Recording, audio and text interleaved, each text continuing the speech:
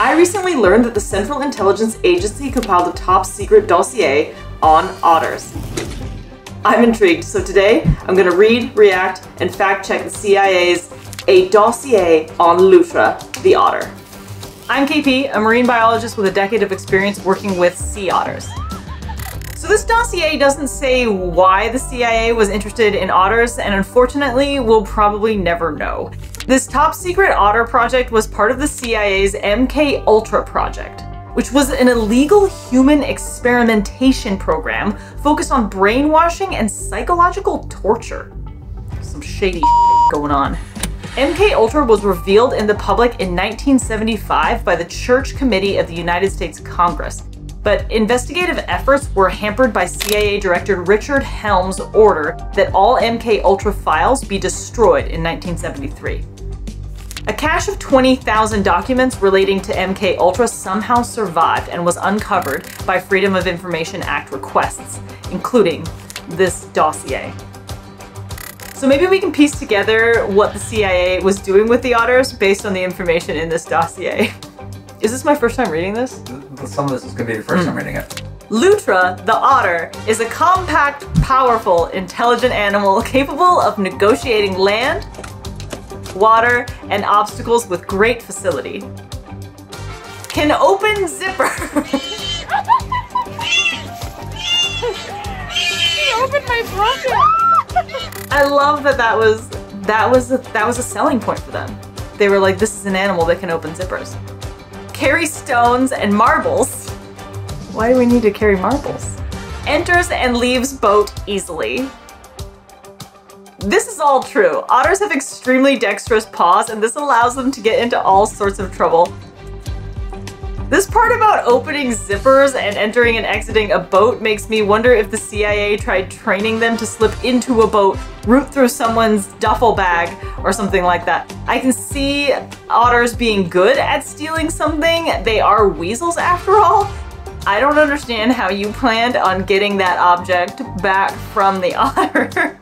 Otters really like to keep the things that they steal. Oh.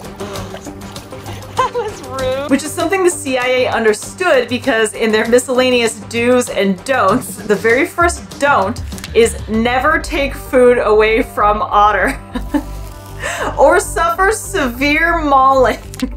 I like how they give you the trade-off though. There's the option, like, you don't take the food away from the otter, but if you must, severe mauling for you.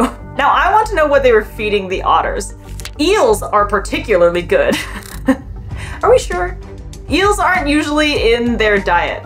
Will eat poultry, animal meat, eggs, and other animal foods. That's probably the diet of a river otter, and I do think that parts of the CIA dossier are talking about river otters, but definitely they do specifically mention sea otters a couple of times. Sea otters exclusively eat seafood like clams, mussels, and crab.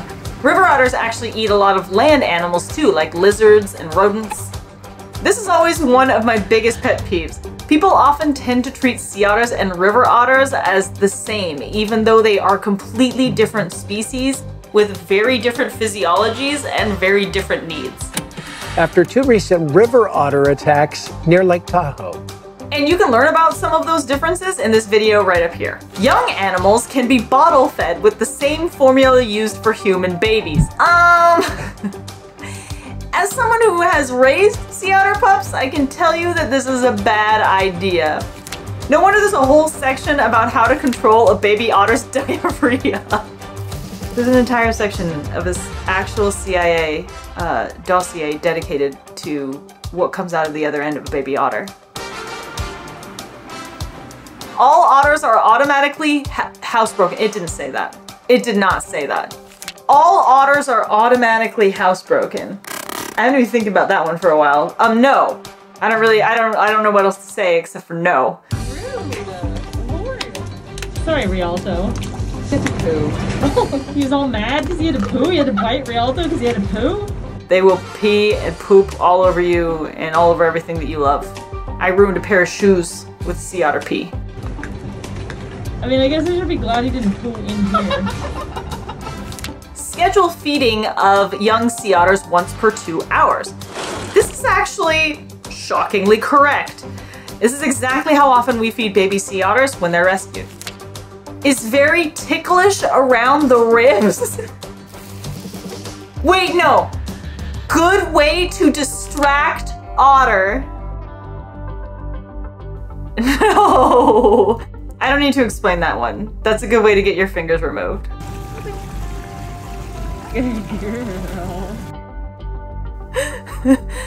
Oh, this is gonna be a hard one to get through.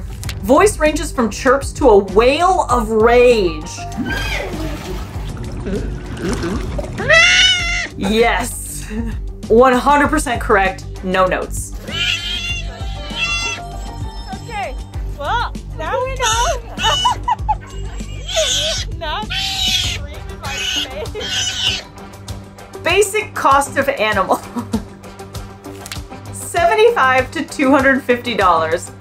That seems a little low. Otters are incredibly expensive animals. Sea otters need to eat a quarter of their body weight every single day, and I'm not talking about dog food or kibble. They need to eat high quality seafood like clams, mussels, and crabs. It costs about $35,000 to $40,000 a year to just feed one of our animals. And that doesn't take into account veterinary needs or even maintenance of their habitat, keeping the water cold, things like that. Must be taught to swim. This is true of both sea otters and river otters. River otters are kind of famous for videos of the adults taking their pups by the scruff of their neck and pulling them into the water, teaching them how to swim. It looks a little bit worse than it actually is. But sea otter pups can't swim either. When they're born, sea otter pups are so buoyant that it is physically impossible for them to dive under the water. They can just bob at the surface like a cork. But my favorite part about this dossier is the way Newsweek described it as being laid out similarly to a child's report on their favorite animal. Just listening to the opening paragraph here. There are many species and subspecies of Lutra. Lutra lives all over the world in various forms. They may grow as large as small seals. The sea otter lives mostly at sea, is nearly extinct, and differs considerably from land otters. I posted a link to the dossier down in the descriptions. I want you guys to let me know what you think the wildest thing in this dossier was down in the comments below. And if you like this sort of thing, I also have a Patreon, and any contributions you make to that help support this type of content. There'll be a link posted down below. Otters have no natural fear of man.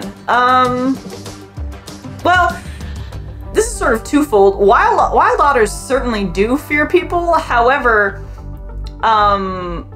I can definitely see them thinking this when they have otters under human care, because they definitely can appear to be fearless, especially if you have one of these objects that they would like to take from inside your zipper. Libby got a hold of some keys today. What doing?